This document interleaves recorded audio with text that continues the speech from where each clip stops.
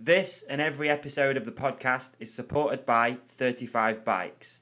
35 Bikes are dedicated to bringing you the best bike components for the best price. So whether you need organic, semi-metal or sintered brake pads, a new narrow-wide chainring, mudguards or brake rotors, make sure to ask for 35 Bikes in your local bike shop or head to 35bikes.com for more information or to find your local stockist. You're listening to the HKT Podcast, proudly brought to you by hktpodcast.co.uk. Riders ready? Watch the gate. Oh, yeah! Boom! Here we are, dropping into episode number 23 of the HKT Podcast. If you're a new listener, then welcome to the party. If you're an existing listener and you've been listening to these episodes for a little while, then huge thank you. Thank you for the support. Thank you for the continued feedback and all that sort of stuff. It's much appreciated, and it is really starting to help the podcast grow. So thank you.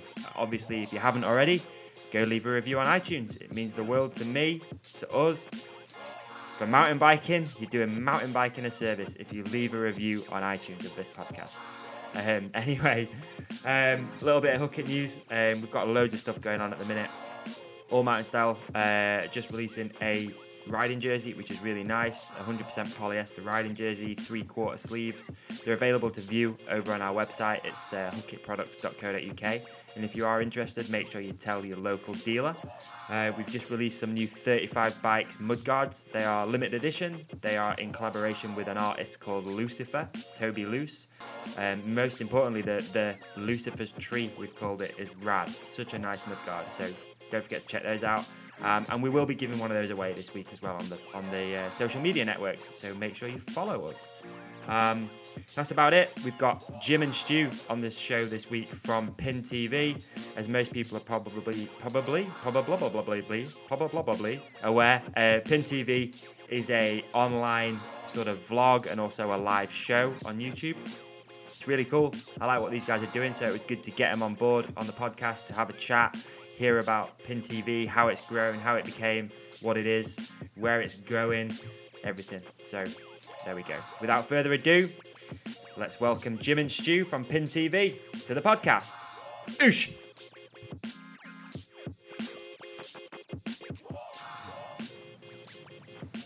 All right, guys. Episode number 23 is here with the guys from Pinned TV. We've got Jim and Stu joining us today for a chat. So, hey guys, how's it going?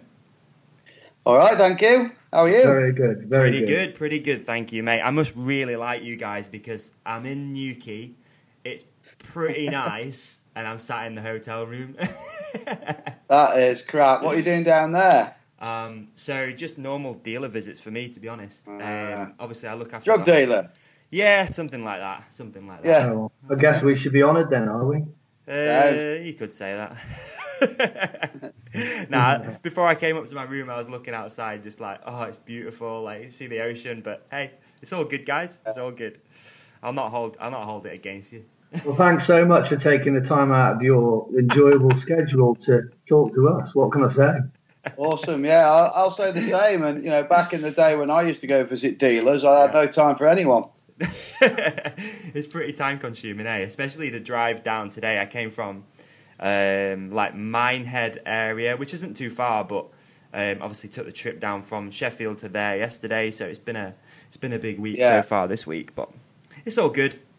It's all nice. Good. Living the dream, some would say. Some will probably disagree, but there we go. So yeah, obviously we've got Jim and Stu, so we've got a double podcast team again, which should be a laugh. But yeah, massive thanks for doing this. It's appreciated. We've been trying to get it sorted for ages, haven't we? Yeah, so thank you. No problem. Not at all. Hopefully we've got some Pinned TV listeners as well for the first time. Yes, share the love. Share the love. So I think the best thing to do to kick things off is to sort of do a bit of an introduction from both of you, if that's okay. So if we start with Stu, just a brief introduction of like who you are and ultimately what you do. Well, that's putting me on the spot a bit, isn't it? Right, okay, then I'll make it brief. Yeah. I don't think it's going to be very exciting, to be honest. My name is Stu Hughes. Jim likes to tell everyone my middle name is Kevin, which it is. I am a self-employed builder. I've been doing it for years and years and years. And in between that, I ride mountain bikes. And me and Jim have been riding together for probably 20 years plus now. And we've had a lot of good times. And really, without going into great detail, that's what it's all about. We've just been riding bikes and having fun and, traveling around the world and Europe and getting out there, really. Sweet. Perfect. All right, Jim, your shot. Jim Buchanan. I'm 21 years old and a little bit more. I've been in and around mountain biking and a bit of mountain bike journalism for back in the day, Dirt, MBUK. I think I did something for one called Shred at one point. Okay. And then obviously very recently is Enduro Mag, and now we started up Pinned TV. I race a lot, mad on bikes, and my trade is a tree surgeon, which I do a bit less nowadays because of this stuff, but yeah, that's me really. Sweet. Perfect. So I think like we've just done, it'd be pretty cool just to sort of keep going through a few questions which I've got written down, but we'll just go kind of in turn until we've figured out a little bit more about you guys, if that's all right. Okay. So Stu, how did you get into riding way back in the day? Not as far back as Jim though, no. No, I actually think I was mountain biking very, very slightly earlier than Jim in terms of racing, which I think was probably about 95. Right. And previous to that, I'd raced motocross since I was 16. I had a big crash when I was 21, and I had quite a lot of time off, really. So I just went out and bought a mountain bike for a bit of training, and then never really got back into the motocross, just sort of found out about downhill mountain biking. And I thought, I wouldn't mind having a look at that. So I had a look, and the rest is history, really. I mean, I raced downhill from 95 up until 2003. And then I had 10 years off, in which time I raced mini bikes, motocross, enduro, and then got back into mountain biking again in 2013, I think it was. And right. Yeah, I'm loving it. It's good. Sick. Perfect. Yeah, going back as well to the mini bike stuff, I remember telling you many years ago, probably now, that you used to be my idol on the mini bike circuit. You had that. Oh, don't say that to him. Nah, man. Stu was the boy back in the day on the mini bike circuit. Let's be real. Champion. I know, world champion. Did you go to Vegas and do the world championships or something? Yeah. We went out to the States. We went to San Francisco. We raced in Vegas. We drank a lot. We did some good stuff. I had good fun out there. It was really cool. Yeah, sick. There was a photo of you, I've told you before, but at Finningley, railing a berm in some white and blue Troy Lee kit, and I had it on my bedroom wall when I was younger. That's honestly, that is legit. Honestly, I swear on my life. All right, well, don't tell too many people that, will you? Nah, I probably won't. But yeah, I wish I still had it. It was a rad photo, though. I don't know if you remember it. It's a good job with friends, isn't it? Yeah, it's a bit, isn't it? Yeah, but no, the mini bike thing was it was brilliant. It was, it went really big, and everybody did it, and we just had such a good time, and it was just good. I think it's got to come back again changes. soon. I mean, it's got to come back full circle again soon. Well, it has. I mean, a friend of mine, Craig Rose, he's mad for it, and he's really good. They've actually got the mini bike world championships at Caps this year. Oh, really? So it is. It's more. I think it's more serious than it was first time round. There's a lot of top motocrossers doing it, but it's a good thing. I'd love to have a go again, but the old hip's a bit knackered. So sitting down on those little bikes is hard going, really. Yeah. No, but it's a huge scene for a few years, wasn't it? Like, you remember Tristan from Mini Bike Pro? I used to know Tristan, obviously, and God, he was killing it with the Mini Bike Pro website and stuff. Yeah, no, he was really good, yeah. I did quite a lot with him. He was good to us, and, he supported us through the early years of racing pit bikes. So if it weren't for him, probably wouldn't have ended up doing a lot of stuff we did. So, yeah, that was really good. Yeah, for sure.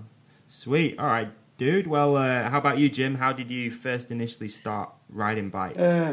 Right, I very late starter really. I started at the age of about 24, something like that, messing about on cross-country bikes, dicking about going up Cannock and places like that. Back in the day, before like trail centres, just sort of find your way round. And then I moved to Shrewsbury for a job down here. And there was like a local group ride, Mid-Shropshire Wheelers, who went up to Eastridge. So I went up with them lot, and I remember seeing this daft twat with thin-in hair, but it was long, and we're going up this big long hill, and he's like pulling a wheelie alongside me all the way up. And it was the first time I'd sort of seen someone doing that. Right. I was like, fucking hell. And I got talking to him, obviously it was Stu, and we got on really well, and so that's how it all started. And he was riding. We had a what did you have then, Stu? A GT, the red one. What was it? That was LTS. That was. That's it. Yeah. All right. Okay. I've been trying to get rid of the fucking bloke for about 20 years, and he won't go away. So yeah, he got me into the racing, right. And got into that. I raced mountain bikes from about 96 to 2002, I think. At that point, I was writing a lot for Dirt magazine, and I was almost I just did too many races, and I started not enjoying it. It's all downhill stuff, and I mean, I was like, if it was a motorbike, I'd say I was clubman level. I wasn't pro like Stu, but I had a lot of fun, and me and him dicked about a lot, and we were like the idiots at the races. And so the one morning, I just thought, I don't want to do this anymore, and it's like a mint deal with a Sten deck and a full-on giant downhill bike and all spare wheels with tyres and bits, and I just didn't want to do it. So I went home and I give it all back, and I had like this deal, and I gave it to somebody else, and I just had like 10 years got into same as you doing the mini biking, right? And then into moto enduro for 5 years, and sort of got up to a kind of expert level ish. Yeah. And then I was getting on a bit, and then got to the stage. That was costing me an absolute fortune, and it was nearly crippling me. And I heard about the new thing called enduro on mountain bikes in 2012. I thought, I'll be quite good at that because I did motorbike enduro. What a knob thinking that. So I got in touch with little Dan Brown from, it was GT at the time, with the Athertons. He sorted me out a bike at a real good price, and absolutely clueless. After having it 3 weeks, I went into an enduro at Eastridge, one of the UKGEs, and got smoked because I thought I was being clever, having really sticky, tacky downhill tyres on that I'd skanked off the Athertons. Right. And I nearly had a heart attack by the end of the day trying to ride up those hills. But yeah, I just took it from there, and then I found out about Enduro Mag and such is such. That's where I am now, really, with Pinned TV. Excellent. So did you already have ties in the industry when you sort of came back to it then? So you had 10 years out, but was it easy to get back into it, if that makes sense? Well, yeah, I came into it, still got a few friends in it, and I mean... Not many. Yeah, definitely not that old twat in there, but I was sort of, Dan Brown, being from Shropshire, and there's a big bunch of us over here, and there's quite a lot of industry folk in Shropshire, so it was quite good like that. Yeah. And riding with people at the time, people like Donny, who was the fastest enduro rider in the UK. That was quite cool. And these people sort of influence you a bit and make you want to ride fast. Problem is, at my level, you're always riding with twats who are quicker than you, and it's embarrassing, but never mind. I think a lot of people feel that pain, don't they? Yeah. I've ridden with Stu for God knows how many years, and nearly beat him once. I went to one race about a year ago. I beat him, and I'd never plugged my bloody timing thing in and didn't get a time. Oh, that was great. All right. Yeah. That old chestnut, is it? Yeah. So Stu, you mentioned you had a bit of you did have a downhill career for quite a number of years. Is there a specific highlight in there, or is there anything you can say, as to what level you got to? I know going way back, you know, I kind of met you, I guess, through Petey. So I'm kind of guessing again that you were riding British downhill and maybe some world champs as well, or not? Yeah, can you hear me? Yeah, I can hear you, buddy. Yeah, no, I mean, I was quite lucky, really. I mean, I started out, I've always been motivated to try and do well in whatever I do, so that helps. And I pushed myself quite a lot, and I was lucky I got picked up by a couple of people that give me some help, and just sort of managed to, you know, develop my skills quite quickly, really. And I went from being sort of, you know, the average senior, and in a couple of seasons I was in elite and, you know, banging bars with some good riders, getting top fives. You know, won quite a few races in pro. So yeah, that was cool. But I found good motivation to do that. I felt like I was in a good sport. Everybody that I met was, you know, they're all decent people, and you know, back then, more importantly, the party scene was massive. I mean, you know, everybody had a beer every night. Yeah. You know, it was just good. You know, everybody had a good time. And it was a big social scene. I can't remember half of the bloody nights we had out because we were that pissed. But you know, it was good. It worked well for me, and you know, I had some bloody good years racing in that. I got a second once at national champs behind PT. Right. So that was cool. I've represented Britain, the actual Great Britain team at the Worlds at Caprum. And I've been Midlands champion quite a few times. So I've had some good success. I have, yeah. I've had a good career, really. Yeah. Is there a specific highlight in there which you think is like, you'd say it's the pinnacle of your career, or have you not got to it yet? Is he still searching? Well, no, I mean, I'm still a racer. At the end of the day, I'm still a racer, and you know, if I said I was going out there to take part and that was it, I would be lying, because every race I go to, I do want to win. You know, the fire's still there. I'm still motivated, and I don't like it if somebody says, "Oh, you're a bit old to be doing that, and you can't do it." And that fires me up, and I'm ready to give it some more. So, but with regards to actual highlights, it's a difficult one, because even when I got the silver medal to PT at Hopton back in 2002, he crashed in the race. So obviously and nobody wants to win by default. Yeah. And although I got second, I had a really crap run. I couldn't believe it when it came down. It was one of the worst runs I'd had all weekend. So I must have been going quite well, but. You know, if you'd have had one of those races where I felt like I'd really, really earned it, I guess that would have been the pinnacle. But, you know, I just thought I'd had a pretty mediocre ride down, and the result said it. So, and I mean, every time you win a race is a highlight, surely. I mean, everybody wants to win, and it's not guaranteed. So, you know, you should never rest on your laurels, as they say. You know, always respect the other races, and when you do get that win, then it's always a buzz. Yeah, definitely. He's a twat, Davey. I will say he's a twat. He's one of them blokes, and I'm sure you know a few of these blokes who, whatever they do, they're fucking good at it, and it's really annoying. Yeah. And like we'll go karting, for instance, and I'll get, you know, when we go, all the Shrewsbury lads, there'll be say 20 of us, and I might manage sort of 5th or 6th. Stu or Donny will always win it, no matter what the conditions like. I took him to bloody. He had to go at Enduro last year. No, year before last, I think it was. I remember last seeing round. This. Yeah. He thought he'd go.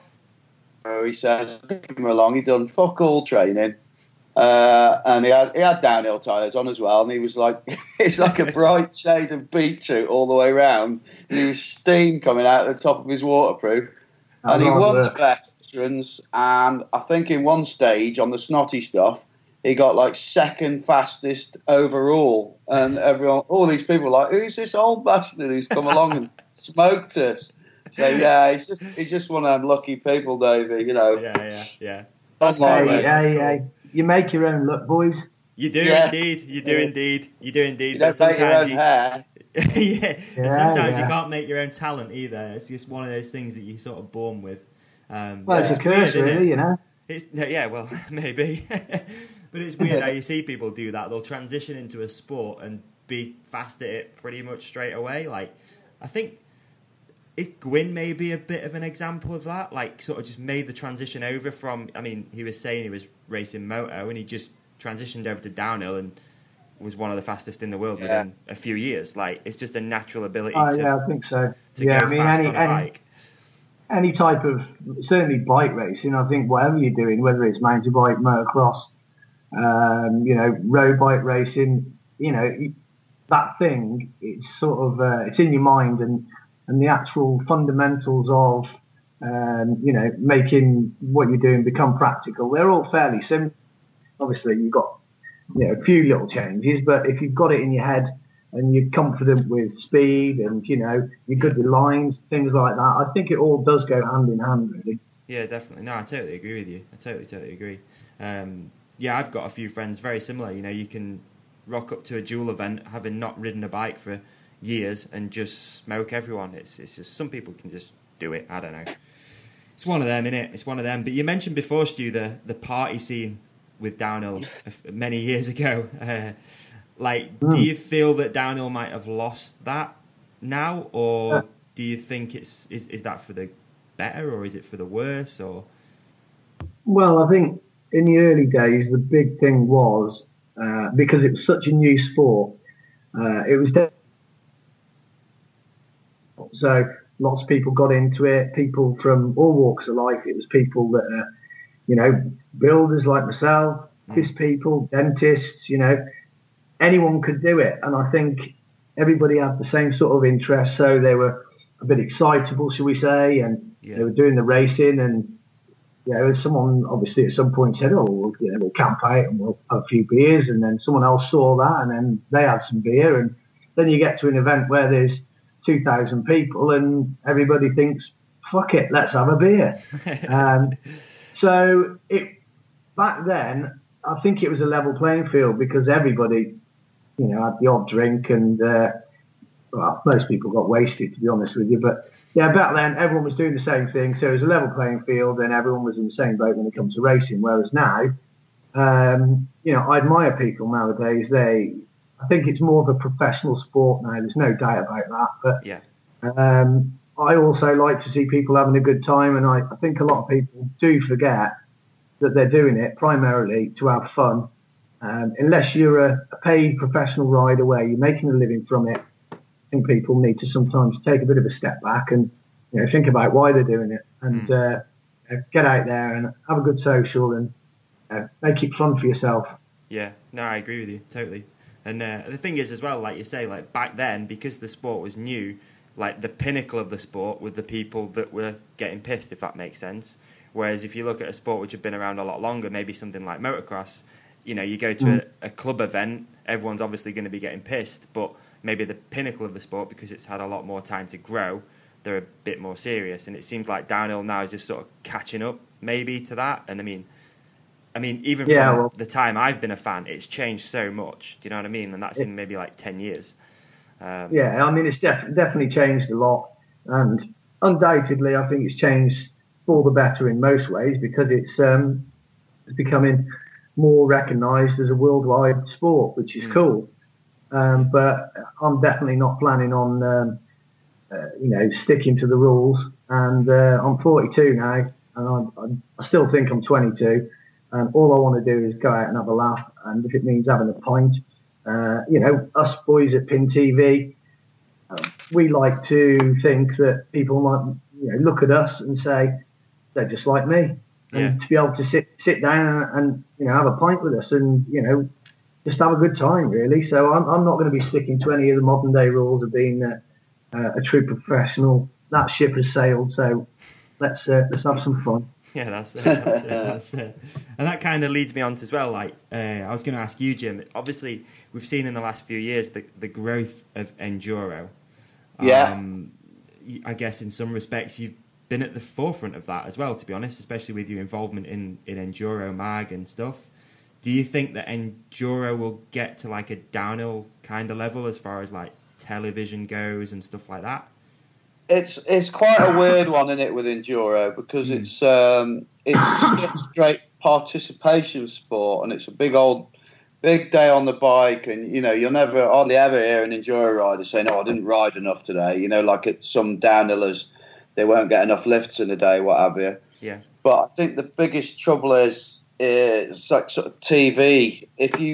To show it on TV, it's never going to look as exciting as downhill. It's never going to be as exciting for spectators, and also with enduro, it's like you've got all this stuff going on in the UK, all these little events, and they're all fantastic. They're all very grassrootsy, and the main enduro has gone.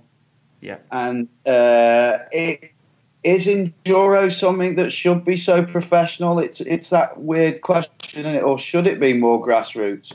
But then you look at the step up to EWS is massive. When we talk to likes of Vinny who's out there, our mate, and like listening to Rich Payne who's doing or EWS or bust. Yeah. And it's a big old day out there, isn't it? And they are proper gnarly. So yeah, it needs someone to step up again, I guess, and do a British series. I wonder if we're going to see something, come along again next year. Really, we'll see.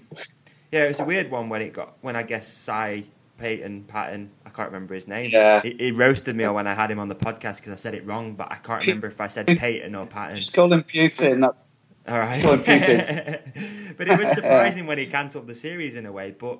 Again, like you just said, part of me likes to think that it shouldn't be as serious as that. As having a British downhill series, it should be going away with your mates and just having a nice long day out on your bike. Exactly.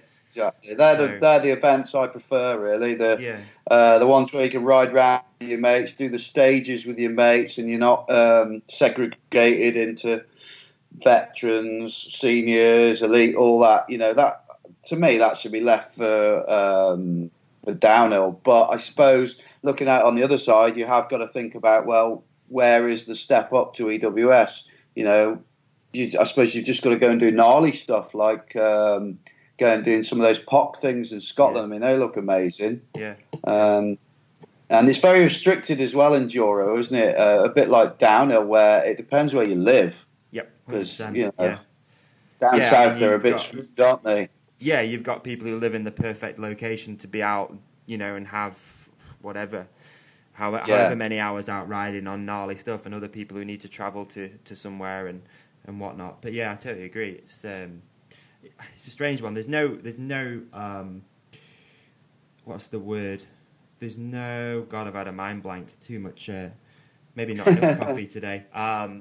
Too much going out seeing your dealers. Yeah, it must be. They've worn me out today. Yeah. There's it's no secret though that like the sport and the discipline of enduro has like really helped the industry because again every dealer I see, that's all they're selling right now. They're selling trail bikes, so it's done wonders for the sport. It's all opened up, hasn't it? You've got enduro bikes, you've got trail bikes, you've got enduro racing, but I wonder whether the actual enduro racing, whether that bubble has burst a little bit and people have gone, I want to go with that, and everyone's had a go of it, and then quite a lot of them have said, it was all right, but I'd rather be out with my mates just riding, you know what I mean? That's exactly what I feel, yeah. Whereas enduro for marketing is, it's spot on, isn't it, really? Because it's just another way of selling something, really. Yeah, for sure. Yeah. No, it's going to be interesting to see it over the next few years, sort of what direction enduro goes down. I mean, again, it's no secret that downhill is almost the pinnacle of our sport. Well, it is the pinnacle of our sport. It's the Formula One. It's what you can tune in and watch easily. It's exciting and all that sort of stuff. So it'd be cool though if they could somehow make enduro like that in a way where it is easy to just watch a few stages, or for me it's almost like golf. In a weird way. Yes, yeah. Well, except it's not shit. Yeah, but, exactly. I mean, golf's shit, but but you know what I mean. Like how it's televised, and it almost follows them round to certain sections. Yeah. But yeah, I don't know. We'll see. I tell you what is weird is how obviously I wrote for Enduro Mag for 5 years, and that was the pinnacle of it had the word in its title, and they have now actually completely come away from racing. They don't want anything to do with it, which is right. That shows what the word enduro means now, really. Yeah, Yeah, and obviously you've stepped away from the Enduro Mag guys. Is that just quickly? Is that purely so you can focus more on your own thing, Pinned TV? Yeah, it was. It's kind of, I was doing that. It was, a lot of people don't realise I wasn't full time. And I was doing a lot with them, and then I started doing this vlogging after Doc said about doing the vlogging. And I just want to say now, when I mentioned Doc, I want to just give him because he's here with us anyway, so I've got to, or he might beat me up, give me a Shropshire headbutt. But I just want to give him a massive thank you, because obviously I wouldn't have got anywhere with Enduro Mag and Pinned without Doc, because he is like the brains behind it, and he's a good photographer. Sweet. So I've got that out of the way. He sat next to me. There's a tear rolling down his eye. Yeah. You're both in handcuffs. Yeah. So basically, I said a few years ago about doing YouTube stuff to Enduro Mag, and they weren't really into it. They said, "Oh, do a bit of vlogging, do your own thing." So I wasn't really interested. And then Doc said, "You've got to do this vlogging, have a go, because we get out to some nice places." And I said, "All right, I'll give it a go." Didn't know what I was doing. So I started messing about with the GoPro and just doing some little clips and little vlogs together when I'm out and about and messing around in different countries under the name MT Vlog, which really rolls off the tongue. Doesn't it? And then I decided, this is all right. It's a bit of fun. I'm going to call it Pinned TV, and I rebranded it. And then, of course, the magazine were like, "Well, hang on a minute, what's this?" Yeah. And it was a bit of a conflict of interest. Obviously, I got products of theirs that I'm using, and then didn't have any products got through Pinned at that time. Obviously, that's changed now. Yeah. And I started enjoying it and started realising it's actually a lot easier than writing. And writing I do love writing, but things like bike tests and that, I find it a bit of a headache because it's so easy to get things wrong. You know, when you're writing little things down, you have to find out stuff about them. And video, you can just check it, and it's easy to give it to Doc and get him to edit it. So I ended up moving on. I have got one more article to do. We're actually doing photos, me and Doc, tomorrow night on the Starling build, which is like my last sort of farewell article with Enduro Mag. Yeah. Okay. Excellent. Okay. Well, it sounds like it's positive and it's going in the right direction, which is the main thing. Yeah. I'm going to come back to some of the Pinned TV stuff shortly. I just want to quickly ask Stu, is there any plans to carry on with your flourishing enduro career, or is that ship sailed now? No, not at all. No. The thing this year, obviously, with the demise of the BES, is that it's left a bit of a void in the calendar. So right. We were all disappointed, obviously, at first, because that's, like Jim says, that's the next step down, really, from doing an EWS. So I think it is good to have a national series that carries that sort of prestigeness, if that's a word, for people to aim to. But it's not going ahead. So what it does mean is that there's a lot of other races being put on around the UK, and the other races then become more, desirable, if you like. So it's not now a question of saying, well, we're just going to do this one big series. You can go and do, the Hard Rock. There's the Pedal Hounds race series. There's, like Jim says, the POC one in Scotland. There's the mini enduros. There's that much to choose from. Yeah. It doesn't really matter. Every race you go to, it's still a race, and you're still there to do a job. And you're still there to have fun. So I'm still going to be doing enduro, but that gap in the calendar has also enabled me to concentrate back on some downhill racing this year. So I did the first national last weekend, and I felt a bit more, like I really wanted to do more. I had coming away from this weekend, so I'm going to be doing, the peer series, the nationals, and I'm going to hopefully get to the Masters World Champs in Andorra as well this year. Oh, awesome! So we're just going to sort of be putting ourselves around and doing whatever we can, and just flying the flag for Pinned, really. And yeah, you had a good weekend last weekend too, right? Did you get second? Yeah, I did. I was first loser. He got smoked by Titley. Yeah. Oh, is it Titley who beat you? yeah. Oh, Smoke, man. Yeah, I've just remembered there's a bit of rivalry there, isn't there, which goes back many years. That's cool. It does. I mean, we've been mates since Dot, really. Again, 20 years probably. And we've just raced each other so many times. And I mean, I don't know what the overall's looking like, but we've beaten each other. And, then I'll beat him back and he beats me. And, it's a weird thing because it's a friendly rivalry, but none of us want to get beaten by each other. But the respect is there, and at the end of each race, there's always a handshake, and it's cool to be able to race somebody that's got the same burning desire to win that race as you, because if you do win, you've earned it. So that guy, he's not going to give up. And but it was great. I had a great weekend, and I've got to say, congratulations to Si and his team. They did do a good job in difficult conditions. I mean, it's quite tight for parking, but everything flowed. We got a lot of runs in the end. The top half of the course was absolutely brilliant, like steep, rocky, technical. And I wasn't the only one that thought the bottom was a bit pedally.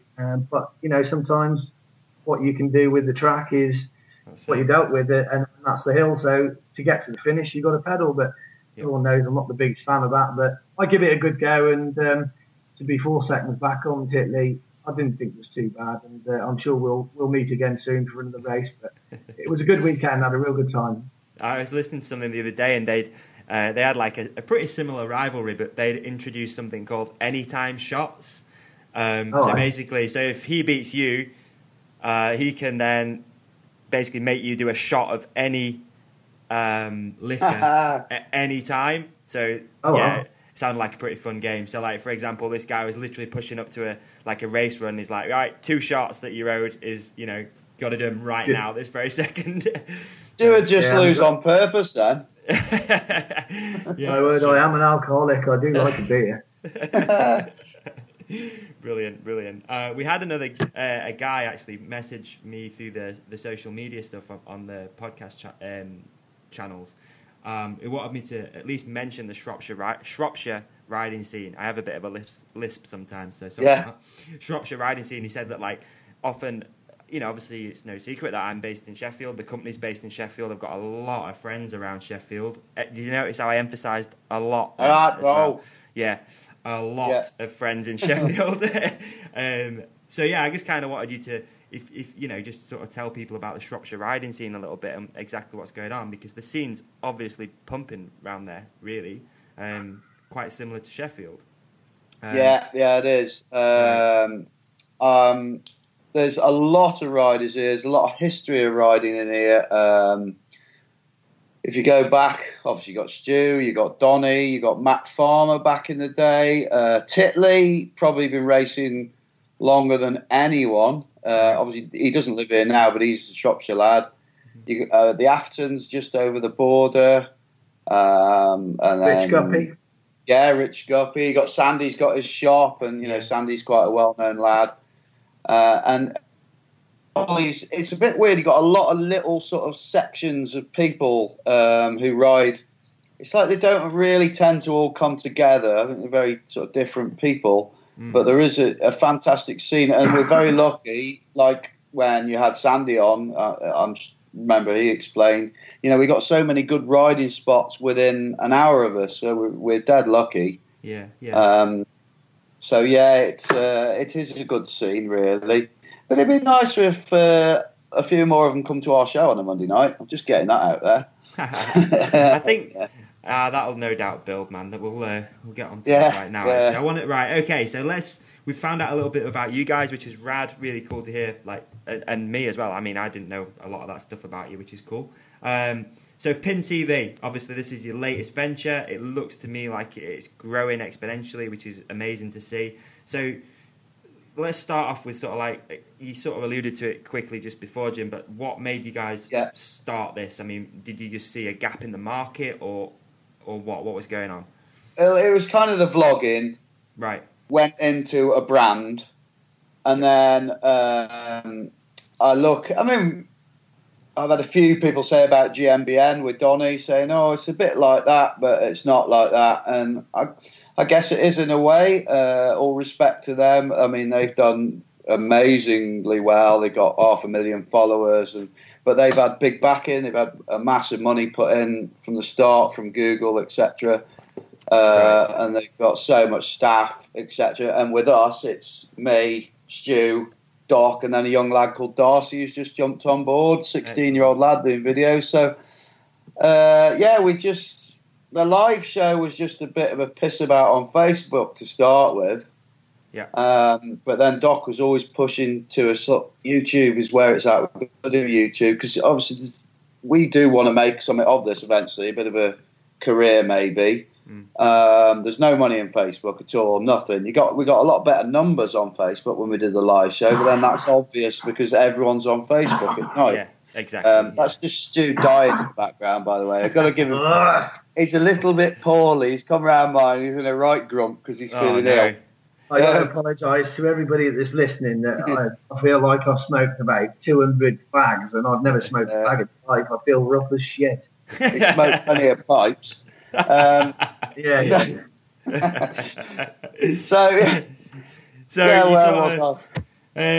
as far as what made you start it, so you said that you'd left Enduro, or you were leaving Enduro Mag. Yeah, it's like reviews and things. When you look online, you see loads of reviews that are written. Yep. And it's a phone world, isn't it now? Everybody you see, wherever you go, everybody's got their head buried in a phone. It's, we can moan about it all we want, but it's just, that's what's happened. So instead of moaning about it, you've got to utilise it and think, well, what can we do about this? How can we make something of it? And the thing is, when someone's having a lunch break or a tea break, they don't want to read an article that takes half an hour. They want to look at a 5-minute review or stuff like that. And that's this summer when we can hopefully get a bit of more money out of the job. That's where we can go with it. I want to start doing a lot more reviews of bikes and components, and then we got like adventure ride in Ireland. That's going ahead, and like sort of race reviews, like our vlogs. That's kind of like it's going more towards a race review now, and it's more bloody fun. Yeah. And the writing was, I don't know, it sort of does me head in a little bit. I don't mind doing the odd bit. I much prefer writing about an adventure. And Enduro Mag ended up being very as in we like this, we do this, and they don't like it personal, as in I like to write, I think this and I did that. I know it sounds a bit like selfish, but yeah. I think... Sounds like a right prick. Well, I am a prick. But in the UK, I think people want that personal touch, really. So the video really sort of covers that quite well, I reckon. Yeah. So we'll see. We'll see how it goes. So how did Stu get involved in this then? Obviously, you said before, Jim, it was... I'm not putting words into your mouth here, I'm really sorry, but it was kind of your idea to do it. You started doing a few bits, and then how did you come on board? It's more Doc's idea, really. Okay. To be honest sorry. with you. Okay. Yeah, we got to give Doc the credit there. And Doc's idea was the live show, and then I said to Stu, "Do you fancy coming on?" And that was it. It just went from there, didn't it, Stu? Unfortunately, yes. And now my Mondays are taken up. So instead of recovering from the race weekend, you're out doing that instead. Yeah. No, do you know what? I'm so pleased to have been asked to do this, joking aside. I must admit, when these two boys did say originally, this is what we're going to do, I mean, bearing in mind, we're talking about a bloke here that had 13 motocross bikes in 2 years because he couldn't make his mind up. Right? Yeah. He's tried more mountain bikes than I've had shits, and alarm bells ring. But I thought about it and I watched a bit of what they were doing, and I got to say these two blokes got it right, and I think they're onto something. And I'm pleased I was asked to be a part of it, and something I really look forward to every Monday. And it's nice to be involved with. And it's nice to meet people out there and to be able to give advice. And, we have been in it a long time. We know a little bit about it, and there's always somebody who's after a bit of advice or some assistance or anything like that, really. And we're lucky to be able to do that. Yeah, it's quite funny. It's quite funny when so long, because the first probably the first 4 or 5 of them, Stu's got a natural demeanour of looking grumpy. He's not a grumpy person when you get to know him, but he looks grumpy, and loads of people say, "Can't you fucking make him smile? What's the problem?" So on the card, like, I've got my stuff written down, the odd stuff that we're going to say, right at the top in massive capitals. It doesn't anymore because he does smile now. It said, "Stu, smile." And then Doc would occasionally show him another card, massive one, saying "smile." It was funny, but it's. The presenting malarkey was new to both of us, really. I mean, we've both done a bit of daft stuff in the old days with Sprung and all that, but not exactly as presenters. And it was a bit weird at first because you don't know what to say, and you feel very conscious that there's a camera there. But I think we're relaxing into it. Show was probably the first one in the boiler room because we moved to this cafe where I felt totally relaxed and at ease with it all. Yeah, and to be honest, man, it's very similar to me and the journey I've gone on with this podcast. Initially I started out absolutely no idea what I was doing, or I can hold a conversation, don't get me wrong, but I got a few friends involved straight away. Well, initially just to sort of try and get your confidence up. And for me, it's like the turning point was almost. Well, I'm not saying like I'm doing it better or anything like that, but it's just about remembering just relax into it. Like, you're not trying to impress anyone. As much as I love having people listen to this, at the end of the day, I'm doing it because I'm enjoying doing it and I'm enjoying watching it build. So if you don't enjoy it, don't listen. It's that simple. But that's right. Fair comment. That's a good comment, that is. Because a lot of people, I think, may look at us and think, hey, they're trying to be, the next super TV presenter, and that's certainly not the case, because we're not. It's as simple as that. We're not. We started doing it initially for a laugh, and we're still doing it for a laugh because we love it. We're not trying to be something we're not. And like you say, if people don't like it, they won't listen to it. If they do like it, then hopefully it's made somebody's day a bit better. Yeah, exactly. That's what you need to remember all the time. Go on. No, go. I was just going to say that's what you need to remember. Definitely. I've tried to have some advice off certain people who are in the business, and like I spoke to Donnie about it, I spoke to Rich Cunningham about it, and then I remember when I don't see Dan Brown that often anymore, but a mutual friend said, I spoke to Dan Brown and he says you're definitely onto something, and he's like, how connected he is in the bike world, and he definitely speaks his mind. And when you hear stuff like that, you think, maybe I am onto something here. And Connie was interested. I'll tell you who else, Paige as well, because obviously he's like, "Get kid," he's like, "You swing it and have a laugh and you'll be all right." And he's right. Just got to wing it. That's my life, wing it.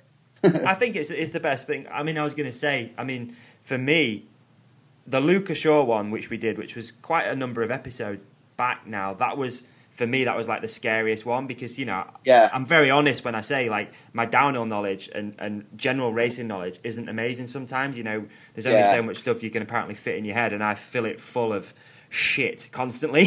So, I went into that, loads of hype around Luca with the new syndicate sign-in, and I was bloody nervous, you know what I mean? And I sort of came out of it thinking, that was terrible. But then a few people messaged saying that they enjoyed it and stuff, and sort of like after that, I put a bit of a line in the sand and went, right, from now on, you just enjoy it. It is what it is. Like I said to you guys before we started recording this, I was like, I've not really done much planning, but no doubt we can just sit here and have a chat for an hour, and people will hopefully enjoy listening to it. It's pretty much that simple. But I found that the more, obviously this thing, we've had some... some high profile, obviously you guys fit into that, some higher profile guests, and it does put a bit of extra pressure on, but at the end of the day, there's still people. It's not that difficult to just sit and have a conversation, and You know, it They're is only what it is. people. That's why I see it with any mountain biker, no matter how famous they are. They're only a person. Yeah. You know, they still have to go to sleep and have to have a shit. So they're just people.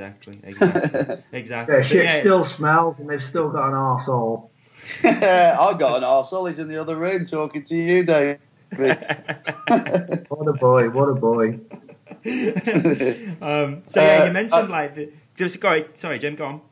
Oh, sorry. I was the other thing I was going to say about having Stu on that's really useful is Stu was apart from being like proper village idiot pisshead drinker when he was younger, he's had quite a clean living really. So he's got a hell of a good memory. So when we're on when we're doing the show, you may have noticed I'm quite often looking to him going, what's that? You know, because obviously I was a 90s rave kid.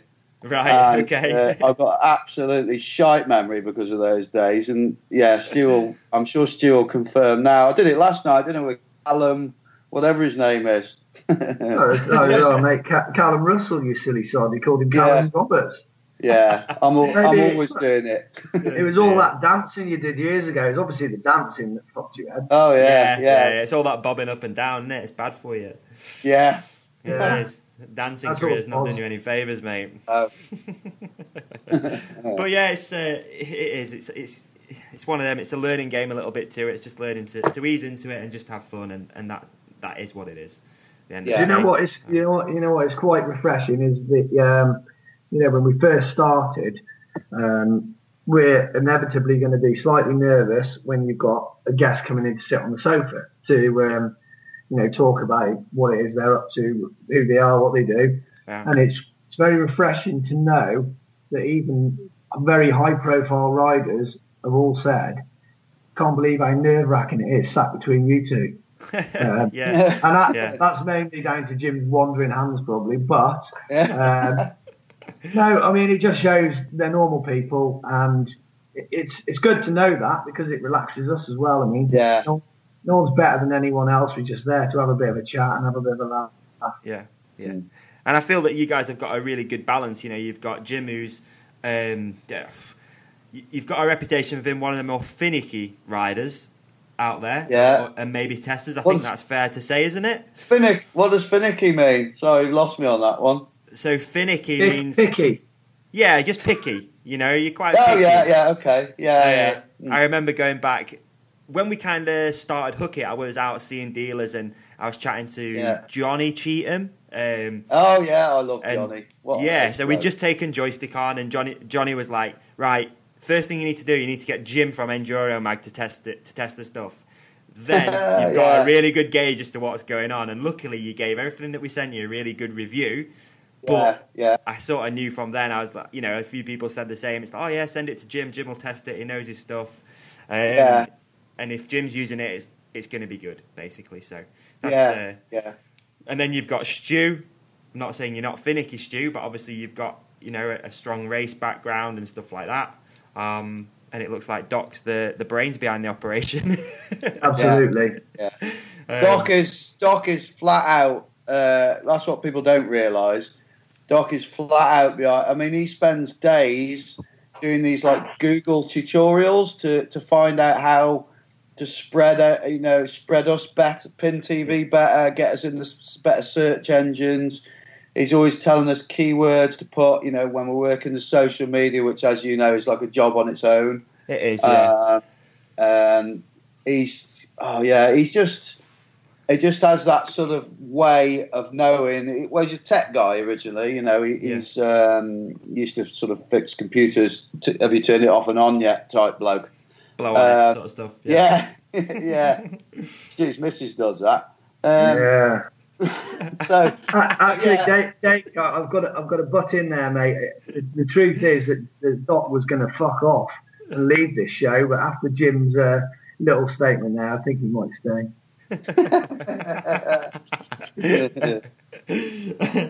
No, we owe a lot. We owe a lot to Doc. Without Doc, none of this would happen. The same with me with Enduro Mag. To be honest, you can't, because I'm not a photographer. I've done a few photos and they're average, but without a photographer, a writer is nothing in the magazine world unless you work for a big magazine and you can take them with you, which we couldn't. And so Doc helped me sort of put myself out there with Enduro Mag, and he's helped us set up Pinned. Awesome, that's cool. It's really cool. And obviously, like I said before, he's seen a gap in the market.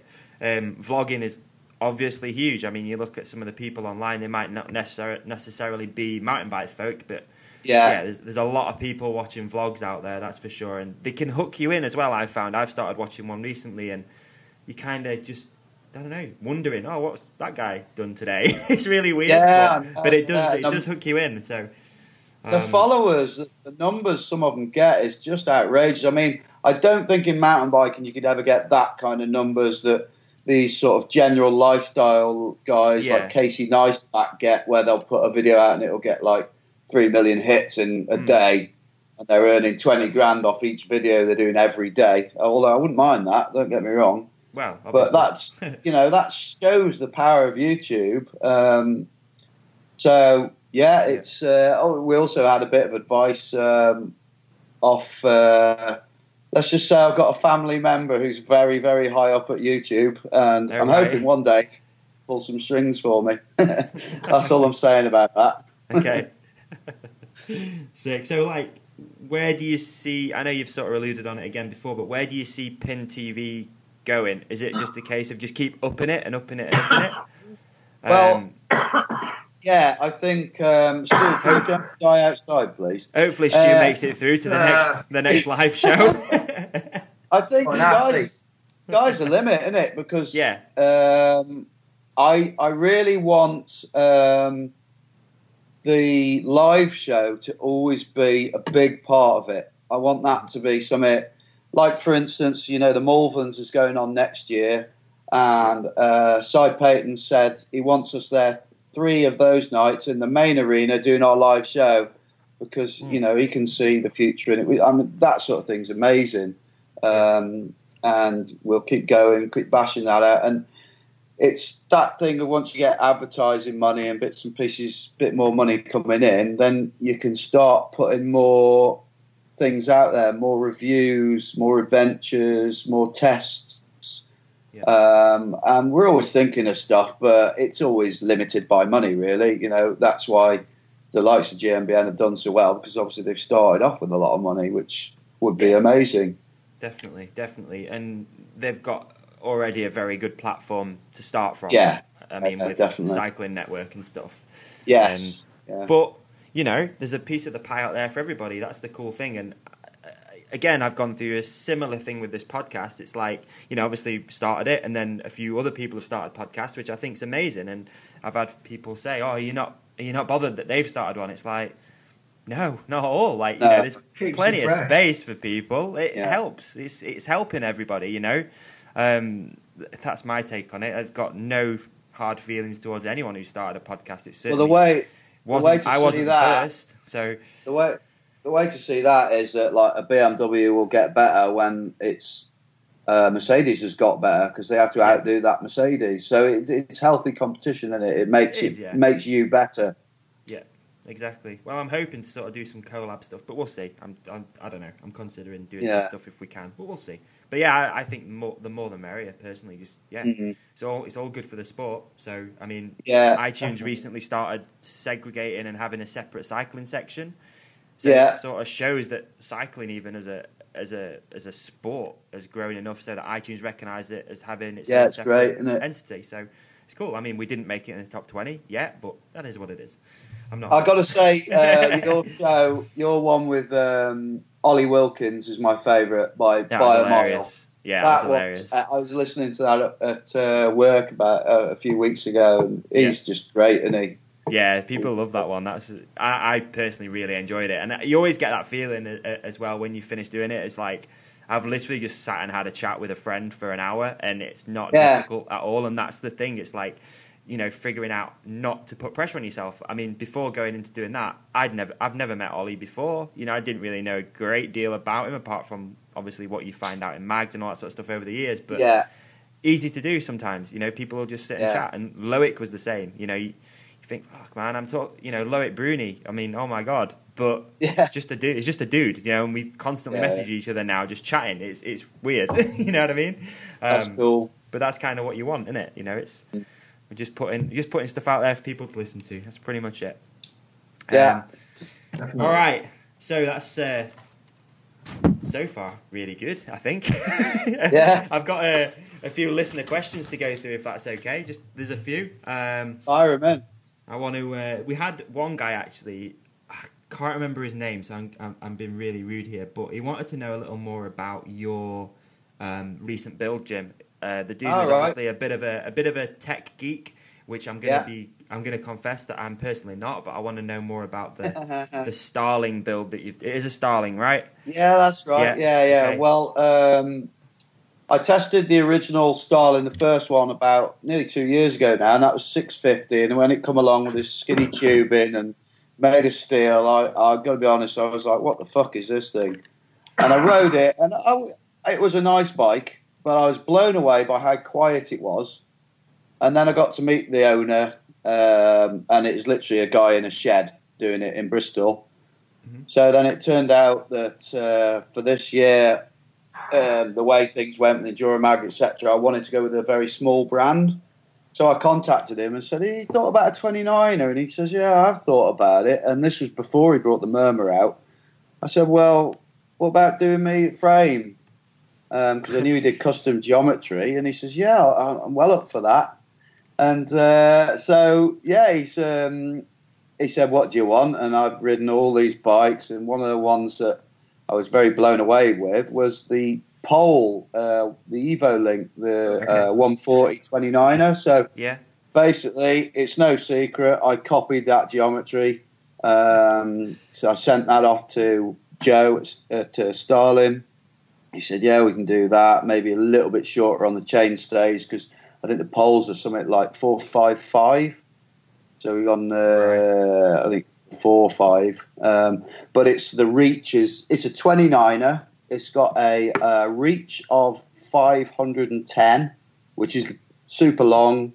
It's got a 62-degree head angle, super slack, 145 mil travel, 150 on the front with the Olin 36s. I've just took the Olin's rear coil off because it was far too linear. I couldn't pop it off anything. So I've gone with the Fox, the X2 on the back, and it's got DI2, MVHV, wide rims, Huck Norris in. What else have I got? Renthal cockpit, XTR crank. So it's a hell of a build. It's a real attention seeker. I've got to admit, and I'm getting used to it. It's by far the quietest bike I've ever ridden. It doesn't make a sound. That's something to do with the way that the sound resonates through the tubing. But yeah, amazing bike. You'll see lots of it on social media. Put it that way. That's how quick you go in, doesn't it? Yeah, well, they could do a fucking oil painting of me. They don't have to take photos. I was going to say my bikes are always quiet when they start still too. Yeah. Brilliant. No, that's cool, man. Thanks for clearing that up. I can't remember the guy's name, but I will be sure to tell him. Just call him Dave. That's what I call everyone Dave when I don't remember the name. There's way too many Daves. Hence why I changed my name, dude. Hence why I changed it. Yeah. Right, we've got another question. Jim, again, this is for you. Sorry about that, but hopefully Stu's sorting himself out behind us. It's at Andrew Woodall on Instagram. Andrew's a long-time listener. I actually met him in a shop a while back, which was crazy. But yeah, he recognised my voice from across a shop. It was wow. I still think about that. It's really strange, but really nice at the same time. So yeah, at Andrew Woodall. Jim, how did you get into writing features for Dirt and Enduromag? I know you've kind of spoke about it before, but was there an initial or a major step you took to get within that scene? Very simple. Racing downhill back in '97, doing the Midlands Super Series. No one was writing about it. Contacted Dirt Magazine at the time. That's when Mike Rose, who Current News has just left Dirt Magazine today. Yeah. And Jonesy's at the helm. Good luck with that one. So basically I sent them I don't even know if it was an email in those days. Probably a phone call. Remember them? Probably a letter. Yeah.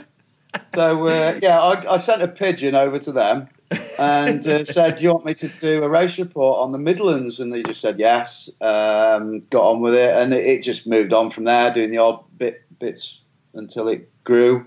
Yeah. And the same with Enduro Mag. When I got into it in 2012, I thought, I wouldn't mind writing again. And someone said, there is an Enduro Mag. It's in Germany, I think. And I sent them sent them one of these modern email thingamajigs. And they said, well, do you know people? I said, well, I might do. I know the Athertons, and I think they thought I was joking. They said, well, do us a Dan Atherton interview. Of course, he's like 20 minutes down the road. I went and did it, got it straight to him, and then the rest was history, moved on from that. Excellent. So that's that. Yeah, I haven't been sacked. I will just say I haven't been sacked. Thank you, Stuart Hughes. Right on. Okay, the next one, again, we've pretty much spoke about this, but people obviously wanted to know. Scott Cordy, who also is one of our dealers, shout out Pedal Addiction. Is it just for the love of the sport and enjoyment of doing the show, or do they... Hang on, I can't read my own writing. Or do you make a little money from it as well? No. I'm just going to butt in here as well. I don't think there's any shame in saying that you might earn a few quid out of it when you do. Yeah. Shall I carry on with that one, Jimmy? Yeah, you take that one, Stuart. Okay, yeah. We want to be totally transparent about what we do earn and what we don't earn. And I think it's at this point people will want to know. This week we've made £7.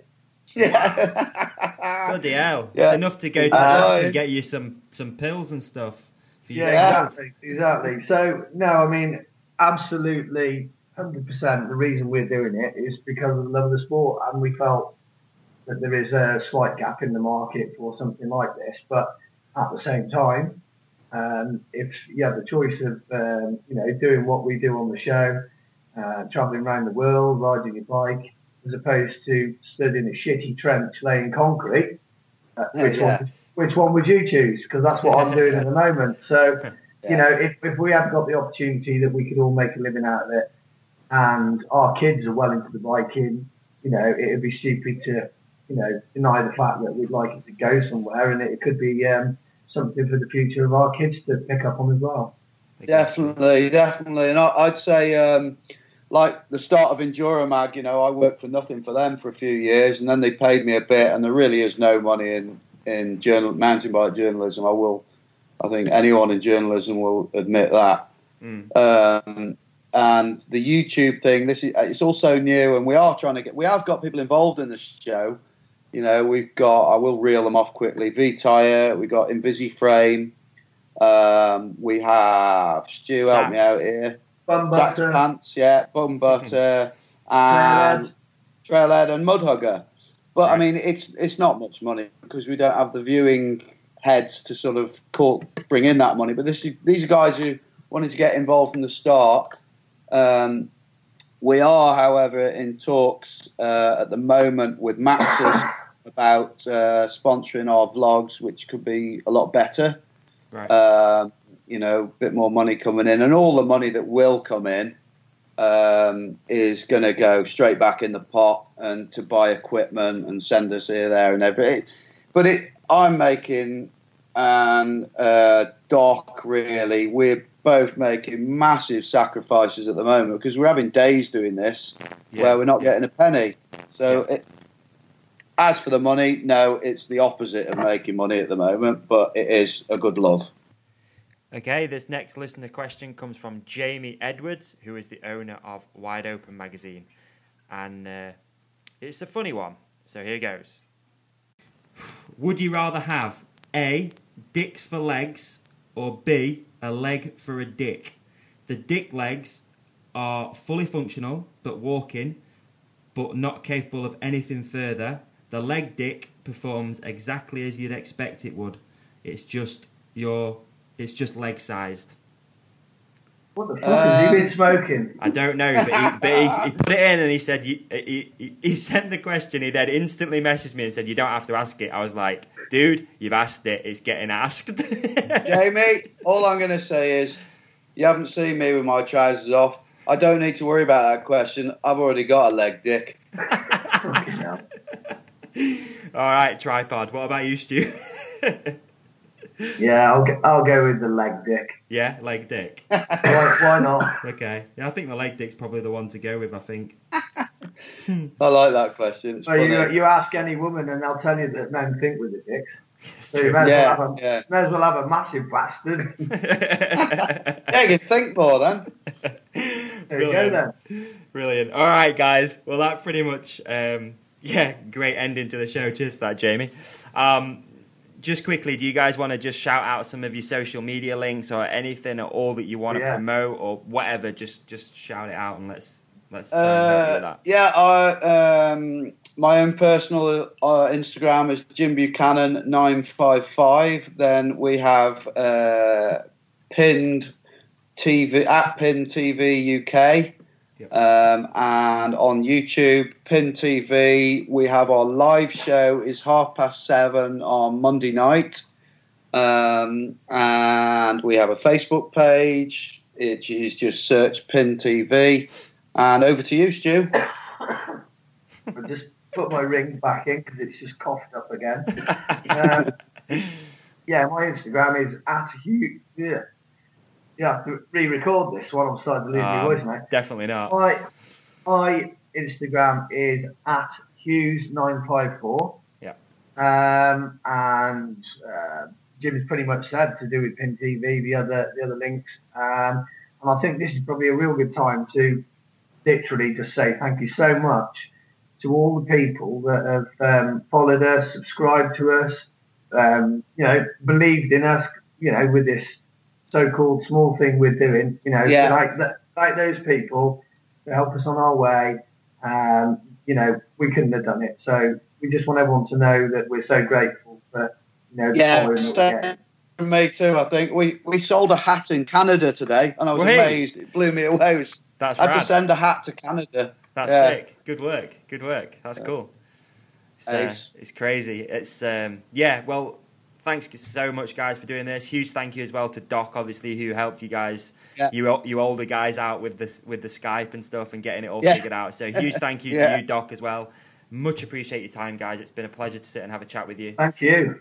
Thank you very much. To all the Pinned TV listeners who've listened in as well, hopefully, and we'll no doubt catch up with you both soon. Tina, you fat lard, come get some dinner. And there we have it, folks, episode 23. Again, huge thank you if you listen to the podcast, and even bigger thank you if you made it to the end. I know we had some sound problems. It's always tough when you grab two people on one Wi-Fi connection.